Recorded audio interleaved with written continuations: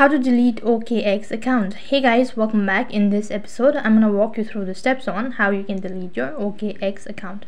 Now then, to begin with the deletion of your account, you'll have to first of all log into your OKX account, and that's going to directly take you to the home page, which is going to look something like this.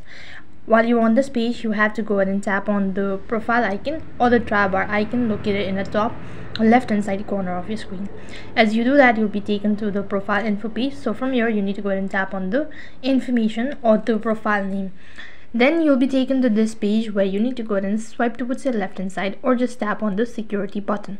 Under it there are multiple options, so from there you need to go ahead and tap on security center.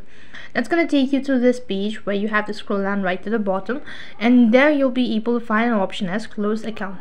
So once you decide to close your account, it is actually permanent, so which means that you'll not be able to recover it. So right over here you need to just go ahead and tap on continue to close. Next page is going to ask you to enter in all sort of details, all the reason why you're actually closing the account, and click on the continue button located right at the bottom.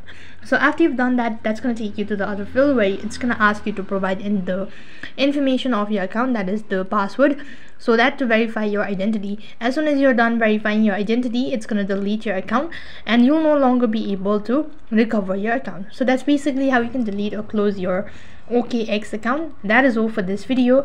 I hope the video was helpful. Make sure to like, share and subscribe to our channel. Thank you for watching. See you in the next video.